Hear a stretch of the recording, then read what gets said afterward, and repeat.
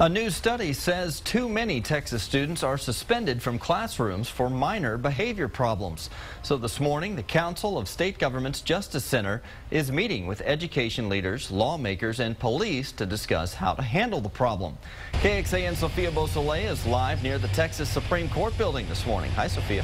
Hi, good morning, Brian. Well, the school discipline consensus report basically shows a quote-unquote roadmap on how to curb this issue, and it shows that expelling and suspending students is not necessarily the right way, and so all these recommendations give them just a different way of how to change policy. So the Council of State Government's Justice Center launched this project back in 2011. Now, it was a direct response to an earlier study which found about 60% of Texas secondary school kids were suspended or expelled at least once. Now, the follow-up study, leaders will take a look at that today, and they'll possibly make reforms on it. It's just a discussion that's happening this morning that could lead to change.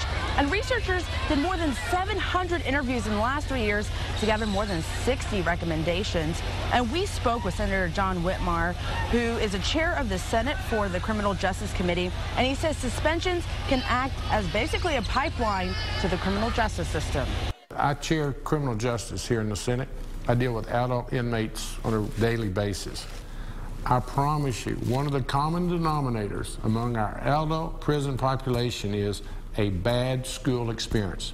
A suspension and expulsion, you get behind, you get profiled, leads to the juvenile justice system, then the adult system. So we have a lot of work to do, but I'm encouraged because we're having this discussion.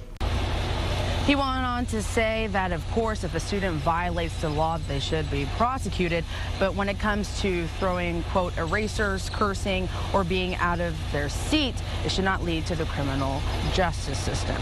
So we broke down some of these recommendations. It was hundreds of pages long, so this is just a quick synopsis. But the recommendations say, to collect data to identify kids who need help, who constantly get in trouble, and to have a support team in place at every school and within the community.